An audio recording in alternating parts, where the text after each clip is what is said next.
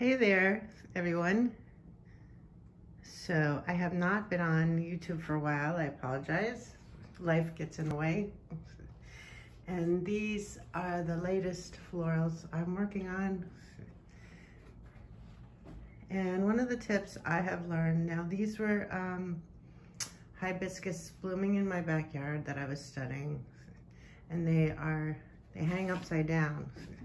And I was trying to get the inside of them, but they were just hanging upside down. And I realized when it's a lantern-like flower that hangs, the outside, the backside, is more dramatic in color to draw attention to the pollinators to come over. They have to search more, they have to go under, but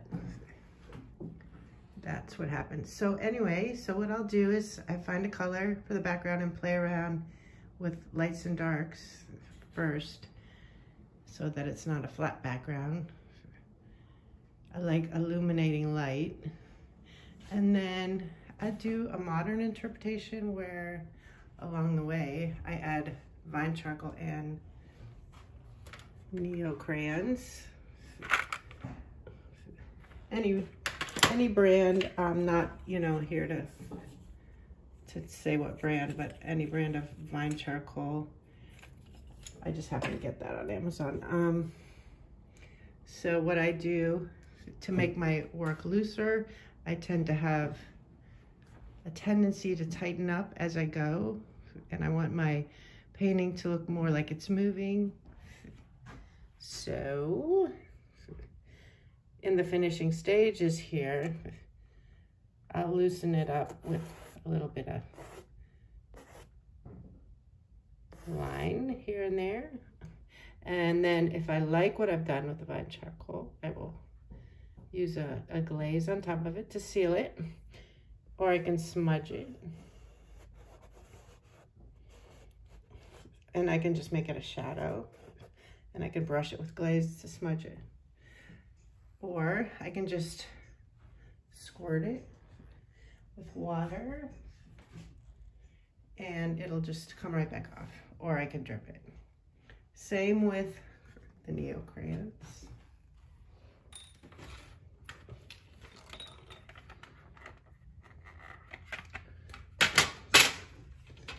Okay, so for example, here's a red. It doesn't have to be the exact red. Let's use the fuchsia. Okay, so what I'll do, mess up, it's like you're messing up your painting a little. I just go ahead and make some more squiggly lines, and it looks like the breeze, it just gives it a look like it's moving, your flower. And then I'll have some drips with paint or with Neo-crayons. And I like to have a little bit of a horizontal line design and vertical, just a little bit to emphasize a little geometric in there, because there's so much organic flow in this and organic shape. It's just a little bit, it gives it a little modern edge. I really love doing that.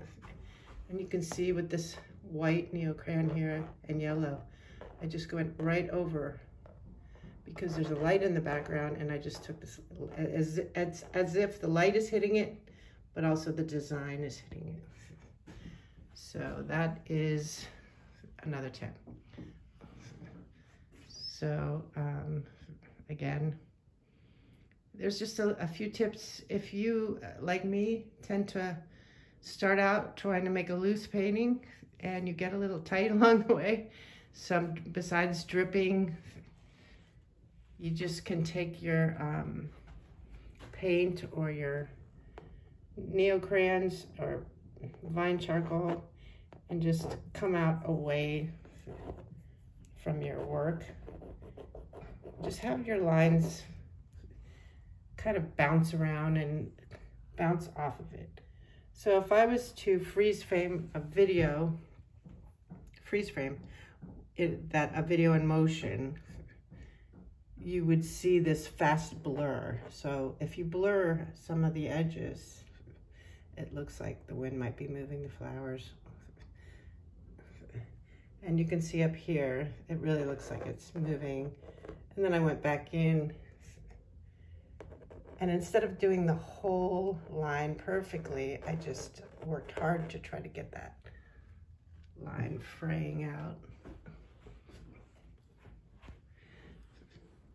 And I'm almost done. Of course, you can see here, maybe I can do the same here a little more. I haven't tried that.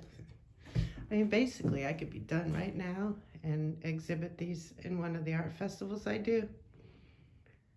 Or I could play around. The danger is playing around too much until you just get too busy, so I should stop, I think.